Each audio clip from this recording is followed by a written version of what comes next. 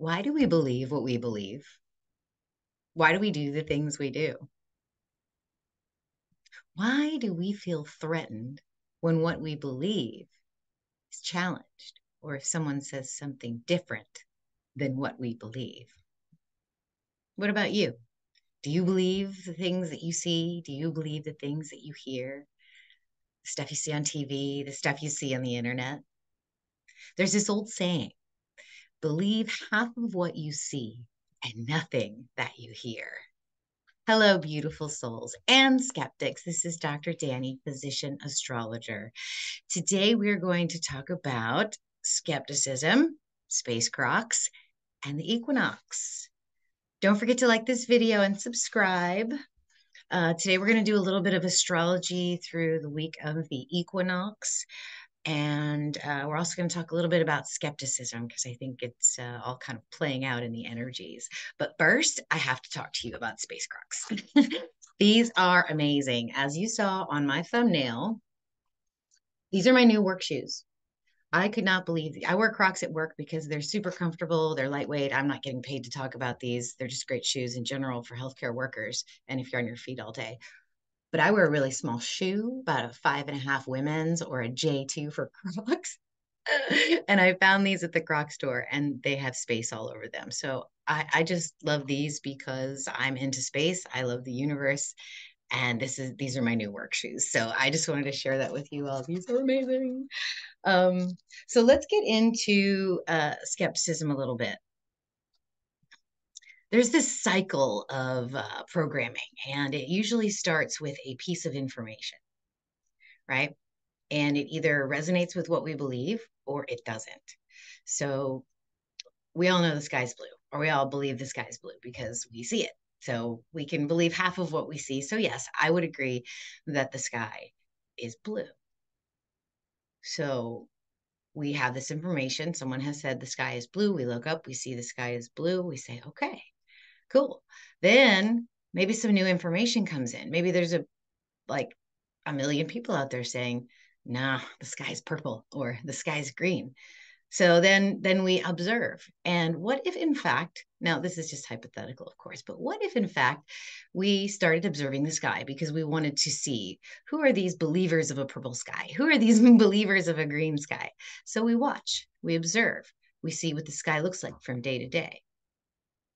We may notice some individual variations in the sky, like one day the sky might be gray, or one day indeed the sky might be green. So then we're going to look into it a little more. Why do people believe the sky is blue? Or why do they believe it's green? And we get a little bit of healthy skepticism and an inspiration to investigate, to compare if our beliefs are the same. And then, so now we have this new information, which changes our beliefs. And then we go through the cycle again over and over and over. And each time we go through this cycle, you guys, our inner beliefs change, our subconscious changes. So I'd like to give you another example because when I was thinking about the equinox and how I wanted to talk to you guys about astrology, I've noted a strange variation in sunset and sunrise times that don't really correspond to what everybody says is the first day of fall or the equinox. I'm a huge skeptic. I don't believe anything. So let me share my screen and I'm going to just kind of walk you through my little process here on how I do things. So I said, okay, when exactly is the first day of fall? Because some calendars say that the equinox is on the 21st. Microsoft Bing and Google, they say it's Saturday, September 23rd. But what does equinox actually mean? It means that you have the equal amount of daylight and the equal amount of nighttime. So you should have in a 24-hour 0.25 day, you should have 12 hours and 0.125, etc. hours of daylight and the opposite of nighttime. Right? Okay, that makes sense. So then I said, all right, well, when exactly does this day? Let me look at the time and day. I was very interested in this. So I went through about 5 different cities, all at different latitudes, to see exactly when the equinox was. So the first one I came upon, this is Illinois, USA. Okay. Now what we're looking for is sunrise and sunset to be around the same time, but 12 hours apart. So, for example, on this day, sunrise is at 6:51 a.m., sunset is at 6:58 p.m. When do they actually equal each other? I would say it's probably right around here, because here the day is 2 minutes longer, and here the day is 1 minute shorter. So between the 25th and 26th in this area of the world is the actual equinox. It's a couple days later. Does that really matter? I don't know. I'm just seeing that it's different. The internet will tell you that the equinox is somewhere between the 21st and the 24th of September. And for me, when I look at the times and dates and the time, sunrises and sunsets, they're just a little bit off. Let's just test the theory. So now we're going to go to Cancun, Mexico, which is a little farther south. When exactly is their equinox? Once again, it looks a little bit later to me. So it's right here. It's on the 29th. Interesting, isn't it? That's right around the next full moon as well. So there you have it. Cancun, Mexico's equinox is on the 29th. What?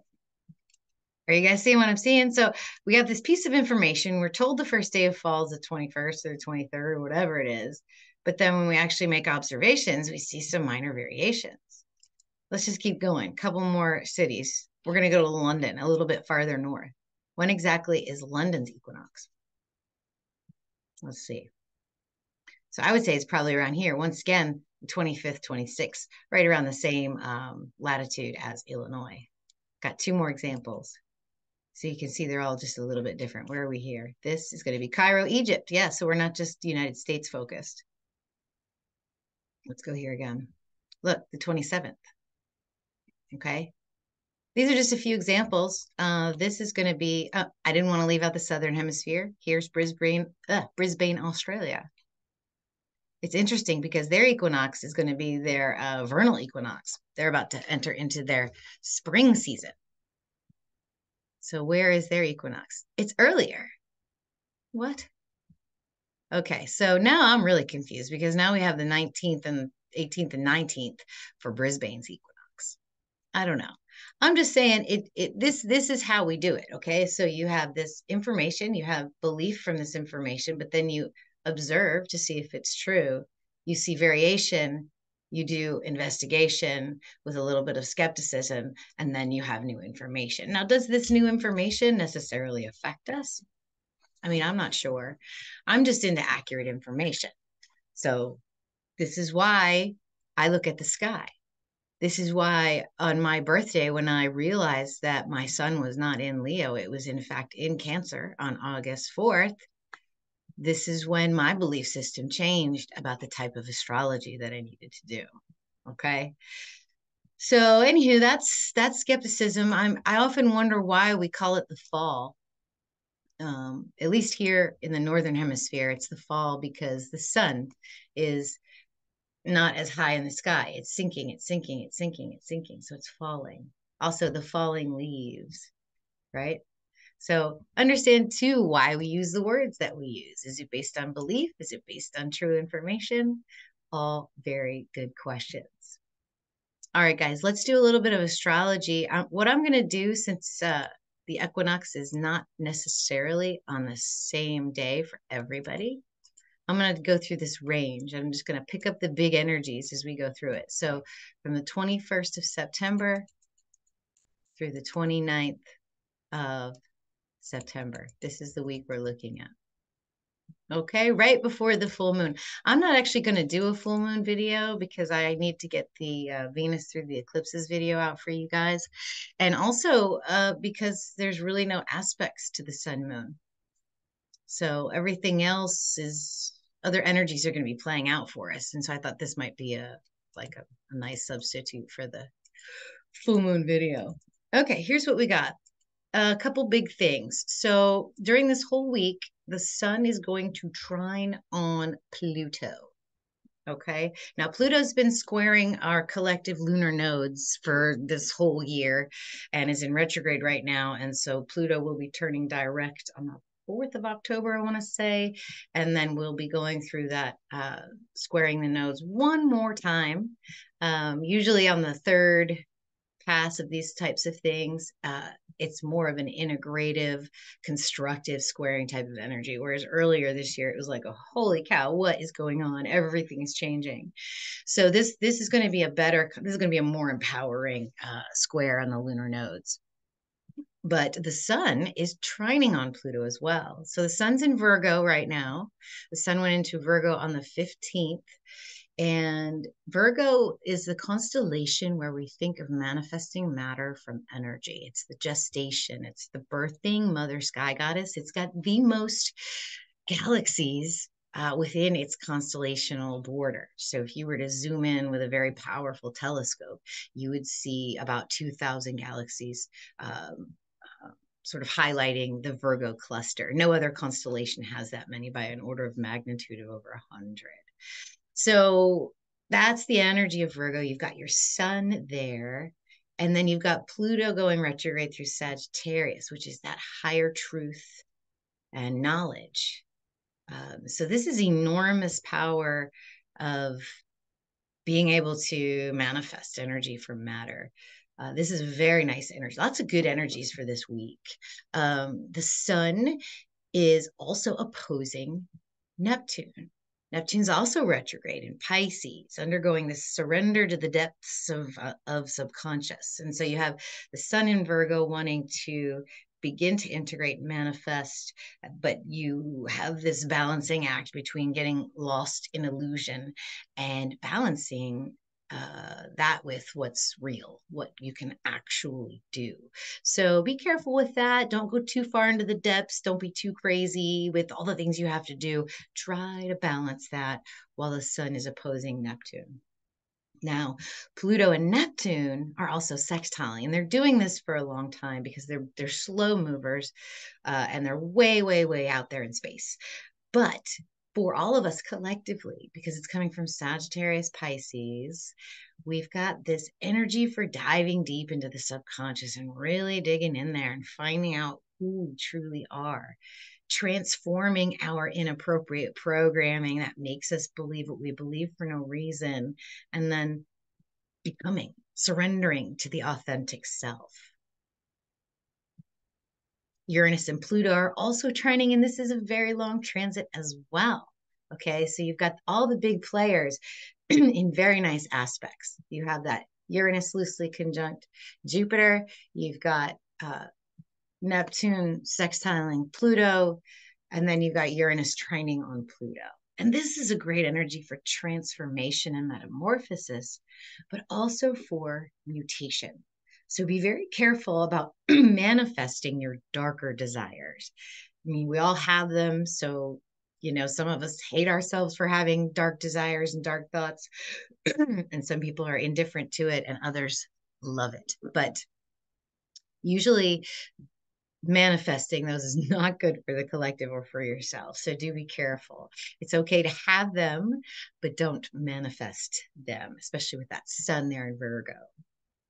Next, we've got some nodal energy. We have Mars conjunct the South Node, opposing the North Node, which is also conjunct our collective Chiron, which is our wounded healer teacher. So this axis of Pisces Virgo is very, very important. So Mars, what does he do? He fights for his desires. Why does he do that? Because he has a belief. He has an inner belief and knowing, right? He's next to the South Node, which is our repetitive actions, our karmic patterns, right? He's incredibly inspired to take action, right? So you got to ask yourself, what are you fighting for? And what are you fighting about? Are you fighting against something, or are you fighting for something? That's what Mars asks us to do, especially opposing this karmic axis, this evolutionary path that our collective is taking. We all have to ask ourselves, are we fighting against war, or are we fighting for peace, right? Are we fighting hunger, or are we fighting for food? Like, what are we actually fighting for, and where does it come from? And is the battle even truly real? That's another thing we have to ask ourselves. And then with Chiron over there in the North Node, This is our disconnection from spirit. That's the wound that our collective is going through right now. Who is our God? What is our cosmology? What do we believe? Where is our faith placed? So it's a collective destiny to accept past, to assimilate new knowledge, and then to surrender to universal love and oneness. Then Venus, my sweet Venus, she squares on Uranus and Jupiter. So Venus in Leo is direct and squaring off these two enormous planets in Aries, describing a sudden growth that's good for free spirits, a revolution and an evolution of the self. So watch for attitudes of fighting against something once again, because it's better to fight for something. And Venus in Leo likes to fight. So this can be a constructive square, and this is actually the third one, so they usually are. So even the squares in this energy this week are literally like the third one we've been going through. So a lot of integration, a lot of new knowledge coming in, a lot of rethinking the way we want to move forward in our lives. And when you look at this final aspect here of Mercury trining on Uranus and Jupiter, this is Mercury basically saying what I just said, be the spokesperson. Mercury and Leo is out there really talking about themselves, for themselves, pushing, themselves because they believe in themselves. So that's what Mercury is saying to these two giants over here in Aries. Okay, so that's all I've got. I think this was a short video this time, you guys. We're going to stop sharing just for a second. So I want y'all to just have a healthy sense of skepticism, right? I mean, look around you, believe half of what you see, investigate what you're looking at. I mean, does it have any variation that needs some further diving into? Test your beliefs and make sure they're coming from your truest, authentic inner self. And then don't just believe what you're told, because the universe is way more interesting than what the collective consciousness believes. But don't take my word for it. Just look up, you guys. All right, let me show you how you can find me, and then we will get out of here. So this is my website, drdanny.com, drdan.com. If you end up on the home page, this is what you'll see. I have this wonderful package where you'll have a Venus-centered reading to get you guys through the eclipse. You can also customize this package and get any one or more of these items for a lower price. It's fantastic. If you want to learn more about 13 sign astrology, you can come over here and get your sun sign dates. You can also get a sun, moon, rising interpretation that is accurate to the true sky. You can also calculate your own chart here that is also accurate to the sky. It is powered by Mastering the Zodiac. And then I'm also teaching, so you can come over to see my courses. This is a great introductory course if you are into astrology but want to learn a little bit more about astronomy, and vice versa. So you don't have to really have any prior knowledge to watch this video. There's a lot of good astrology in there, and it might just get you super excited. And this one, guys, is coming. I'm working on this right now. It's huge and it's awesome. So you want to stay on this page if you can. Also, you can find me on Facebook. You can like my page, subscribe to my channel, you YouTube lurkers, and of course, like this video. Next week, I'm going to publish the Venus through the eclipse. And I think that's everything. So namaste, beautiful souls. Thank you for joining me today, and I hope you have a wonderful equinox.